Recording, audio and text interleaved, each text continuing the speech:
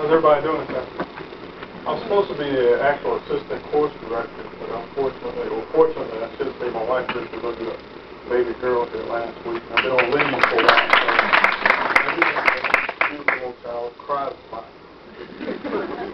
If I'm a little bit shy, it's because I haven't been getting the sleep that I normally get, but I think I can get through this.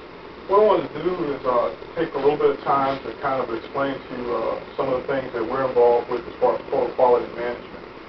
I know for a fact that this is one of the items that if you haven't heard or been involved in any of these discussions or quality improvement sessions, then it's coming.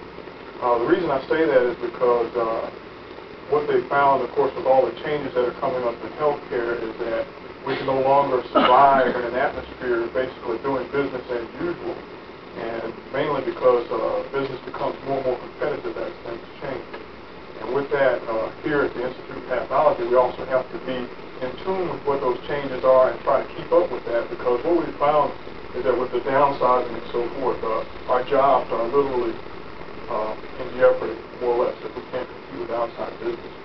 And then we become thrown into the playing field, if you will, of all the rest of the businesses and so forth. So this will apply whether you're in a civilian or military organization.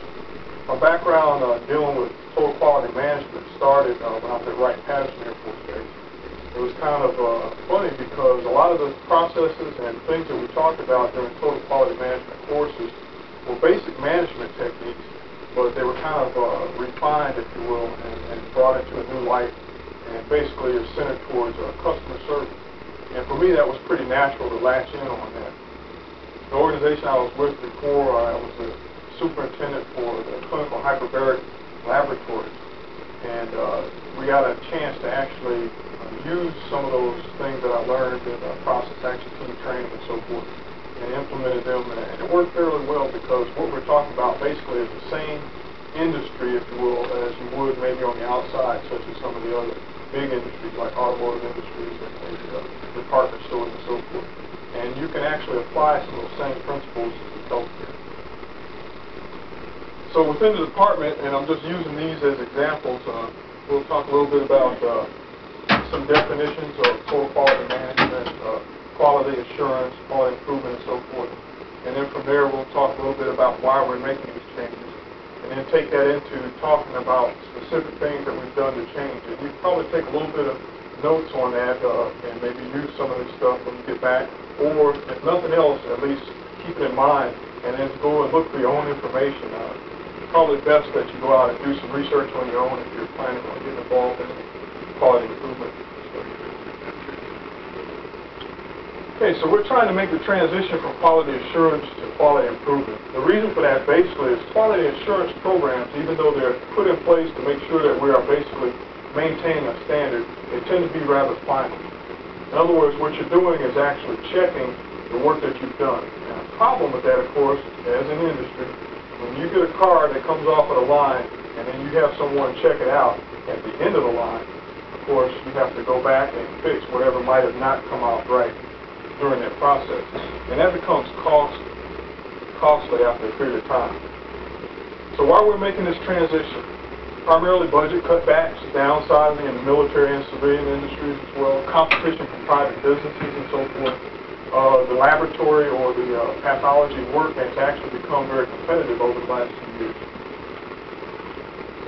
And for survival, we tend to think of ourselves at the Institute of Pathology as kind of like real experts in what we do and so forth. Of course, with the transition of military people and so forth, sometimes you lose a little bit of that expertise. But we cannot afford to actually stay right where we're at and expect to stay the cream of the crop. Now, some definitions. Quality assurance, which basically is what's out there now. Some of you may be making a transition into quality improvement. The process by which healthcare providers evaluate the quality and appropriateness of patient care and identify, study, and correct deficiencies in its delivery. Now, if you look at that definition closely, it's actually finalized pretty much right there. In other words, we're basically satisfied as far as quality assurance is concerned once we are able to correct the deficiencies. Quality control, again, is pretty much along the same lines in that the means by which a laboratory product is made to conform to specific design specifications If you want your slides to come out a particular way each time, then your process has to be pretty much nailed down. The technicians have to be trained. And everybody has to be producing the same high-quality work. And the big thing about quality control is usually somebody else that's responsible for doing it. So with quality improvement, what you want to do is maybe not necessarily kick out quality assurance or quality control, but back that up and make it a worker process as opposed to maybe a management process. And this slide just basically pointing out that as we look at quality control and quality assurance, here's where all of the things that we do are developed, all of the problems and so forth come out, but yet these two programs basically focus on the results. And then once we find that there is a problem, we have to kick that back through the process in order to repair it. That's where the extra cost comes in. And quality management basically is a system of managerial programs that emphasize the use of statistical and systematic quality improvement throughout all organizational management. So first of all, right here, you've taken that quality assurance, which like I mentioned is a management program, and quality management here may be a management program, but you're including the workers. Where the rubber meets the road is what's important as input with any sort of a quality program. Total quality improvement, a process that energizes the organizational commitment to achieve continuous improvement in all operational functions and maximum customer satisfaction. The last two words is what really drives a good quality program. If you haven't been able to satisfy your customers, then you haven't really done your job. Think of the last time that you may have gone out to spend money, say, on a specific item, a large purchase, possibly a home, a motor vehicle, or maybe even some health insurance. And if you haven't really been satisfied with that particular item, then you're more than likely not going to spend your money there again.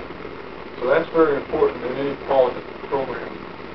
Continuous quality improvement, or CQI, is a philosophy. And that's where it takes a little bit more than just saying, okay, I want to do a job each and every day and get it over with from day to day. But the person actually absorbs the commitment to making sure that each and every product that they put out, or each and every customer that they deal with, is of the highest standards that they can possibly give at that particular time. It emphasizes teamwork, a commitment to continuous, measurable improvement, and trust and absolute attention to customer requirements. That's the word again, customer. And that's what you're ultimately trying to satisfy.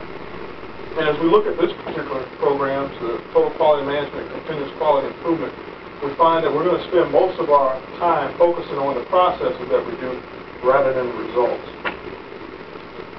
And it so happens that in dealing with a lot of the pathology fields, lab work and so forth, goes through a process.